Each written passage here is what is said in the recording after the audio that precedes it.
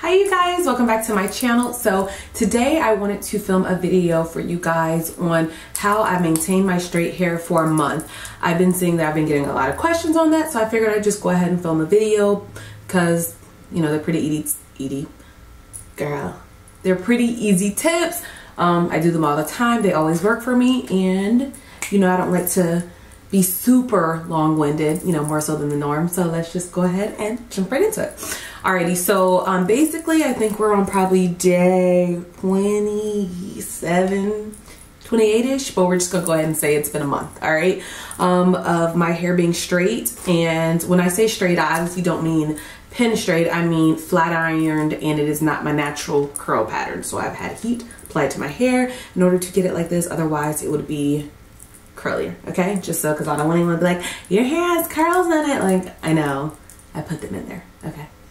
All right, so anyways, the first thing, I'm gonna kind of give you a rundown of what I do, and then also like the tips in order to maintain my straight hair. So obviously the first thing that I do that's essential to maintain straight hair is you always need to start with a good blow dry. I am still looking for that lost footage to show you guys my entire routine of how I flat iron my hair, but to me, what causes me to be able to maintain my straight hair for so long, I just realized my heating cap was in frame, excuse me, rude. What allows me to be able to keep my hair straightened for so long is because I make sure to blow dry my hair really well. I don't like air drying and then flat iron my hair. I can step outside and my hair will just look, so that's the first thing I do. Also, I only flat iron my hair in the cooler months. Right now it's still flat ironed because I flat ironed it in what, late March? Yes, I flat ironed it at the end of March, probably like, it was a few days after my birthday. My birthday was on the 21st of March, so I'm gonna say I think it was like maybe like the 25th of March that I flat ironed it. And you know, it was cooler then, but obviously it's warmer now and it still held up pretty well. But I'm not about to waste my time in June to flat iron my hair. It's too much humidity. I live in Georgia. There's a waste of my time. I'm not gonna do that. So second tip would just be, don't set yourself up for failure. And also I use a really good oil when I'm flat ironing my hair, and I only use silicone oil, and it is the Chi Deep Brilliant Silk Reflect Oil, or I've been using this one lately because I couldn't find the Chi Deep Brilliance, but I found it again, so I'll link it below for you guys. But this is the Chi Shine Infusion Hair Shine Spray. It is also a heat protectant, so I use this right before I blow dry and right before I flat iron as well. Now let's just go ahead and get into like the little tips that I use to actually maintain it after I've gotten it straightened. So there's 2 or 3 essential things that I feel like really help with keeping my hair looking relatively decent, and then one is kind of optional. And the first is, you guessed it, this heating cap. Now mind you, I've had this heating cap for like 15 or 20 years. It was my mom's, then she gave it to me, or I stole it, whatever. We don't need to get down to the specifics of it all, but this was a golden hot. Once upon a time it said golden hot on it, heating cap, and I will link the heating cap below that I found on Amazon that seems to be most similar with the best reviews, so I'll link that down below. But the reason that you need a heating cap is because once your hair is starting to basically succumb to the elements and get a little frizzy, what I like to do is apply either this right here or the Chi Silk Reflect Oil, which is the one that comes in the orange bottle. I like to apply that to my frizzy hair. I will then rewrap it. Like if my hair is actually completely straight, I'll then rewrap it, and then I will sit up under a heating cap for about 10 to 15 minutes.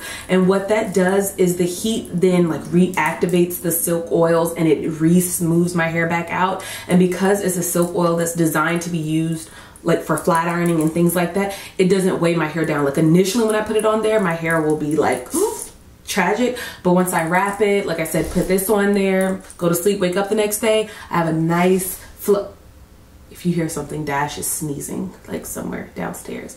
I still have a nice little like flow to my hair after I do that. It won't be as beautiful as day one hair, but it'll still look like, oh, okay, she just got a silk press. Like she didn't get a silk press, she got a press. Like hair is still looking cute.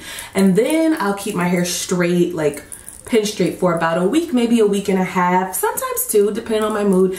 Then what I will do is I'll go in with my flat iron, and I'll take like, you know, a smaller like 1-inch flat iron, and I'll put it to about 270, 300 at the absolute most, because I'm really just trying to give my hair some curl and wave. I'm not trying to give my hair like super tight curls. And then I'll go in and apply some curls to it. And if you want to see exactly how I do that, I actually have a video filmed on it already, so I will link that below as well. But I'll go ahead and apply some curls, and how I maintain those is literally so easy. I twist it up in a bun and I put on a bonnet, and that's it. I'm pretty sure I explained all of that in the video where I show you how I curl my hair, but yeah, I'll link that below like I said. But if not, I'm telling you what I do now.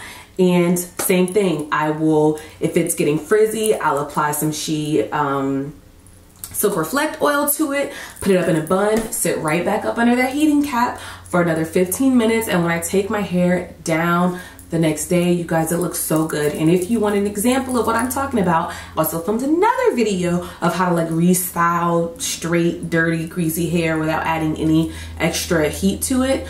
So I will link that video below as well, because I'm able to show you exactly what I'm telling you now. So that's the second step, and those are pretty much two of the most essential things that you need, is a good silk oil and a heating cap. If you don't have one, I mean, you can get away without it by just applying the silk oil, but I'm telling you guys, the heating cap really, it seals in the deal for how luscious, soft, silky your curls look. It just maintains your straight hair so much longer. I mean, look at this. It has been, like I said, pretty much 30 days, and my hair, I mean, I'm in Georgia. It's hot. It's like 82 today. I go on 2 walks a day, and like, it's no frizz really. Like, I have a little bit of je ne sais quoi, a little bit of volume, but you wouldn't expect me to be out in the heat of Georgia with my hair down and able to still maintain some semblance of what straight hair is allegedly supposed to be.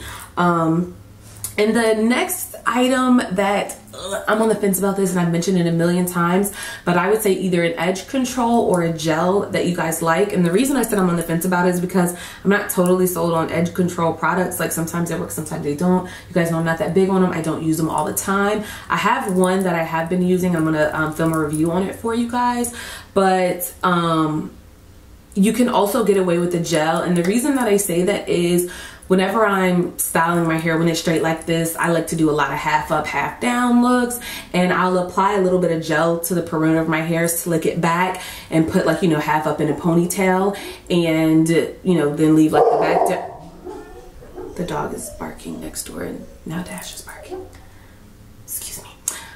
So anyways, like I said, I like to put half up, half down, leave the back out, yada, yada, yada, whatever. And then after I wear it like that for a day or maybe 2, or sometimes I'll wear it all the way up in a bun, but I still want my edges slick. In order to remove the gel, you guessed it, I filmed a video on that too, so I'll link it below. But I'll remove the gel with the silk oil. And like I said, if you want to safely know how to do that without, you know, snatching all your edges out, I'll link that video below. But then I'll remove the gel, and it's like my hair has been molded straight again. Like, I haven't re-flat ironed my hair, but if you like look, like, there's no gel in my hair right now, but if like, you can see how straight the edges are. I did kind of sweat because I was like running today like a weirdo, but like, you can see it's really not that frizzy. And another thing, I don't really have that much against frizz, to be honest. Someone's interrupting my filming. It's Dash. He's walking right in front of the camera, but he's too short for you guys to see. Get out of there. Thank you. So, what are you doing? What are you doing? What are you doing? You make me anxious when you just walk around. What are you doing? Are you gonna come in here, mommy? Come on. Come on. Bye. Where was I? I don't know. I think we were talking about edge control. So yeah. Anyways, you know, I don't care about my hair being like getting a little frizz to it. That's just not a big deal to me, as long as my style kind of looks intact a little bit. Like, I'm okay with that. I would also say another item that you can use, I actually usually use it, but I didn't need to this time, is a dry shampoo. And that makes it so that your hair doesn't get super greasy, but my hair has been super dry. Well, not my hair, my scalp has been super dry. Has not been producing a lot of oils. It's probably because I've been eating horribly. But if you do have a very oily scalp and hair that gets oily really quickly, dry shampoo is your best friend. My favorite is Batiste. I love it. Does the job. We're all happy. And when I do use it, I only spray it in the crown of my head, not the front, because I notice with dry shampoo, if you spray it too close to the perimeter of your hair, it gets like a little like stiff and like you just feel a lot of product in it. So yeah, I think that that's it. Like I said, I wanted to make this video short, sweet, straight to the point, not ramble on too long. But yeah, that is it. Like I said, this has been like 20 something day. Now you want to come in here. So rude. So you're so cute. Don't know why you're tired. You haven't done anything all day, but you're still cute. So yeah, like I said, I think those tips are helpful. Hopefully they are helpful to you. If you have other tips on how to maintain straight hair, you know, comment down below. Takes a village. Fellowship in the comments. You know I love when y'all do that. I like to jump in, pretty much take some of y'all's ideas. I always give credit though. But yeah, I think that is it. I hope you guys enjoyed the video, and I'll see you in the next one. Bye guys. Oh, also I wanted to mention to you guys, side parts. I talk about them all the time. A side part will save your life. You can get away with so many hairstyles if you just part it to the side. It looks like you tried way more. Like if I had the way my hair is set up right now after 30 days of being flat ironed and not washed, if I tried to do a center part with this, like, it would be very upsetting. Extremely upsetting. Don't do that. I mean, if you're me, don't do that. If you want to do that, do that. But for me, I can't pull that, okay? So, don't say I didn't warn you. Okay, bye.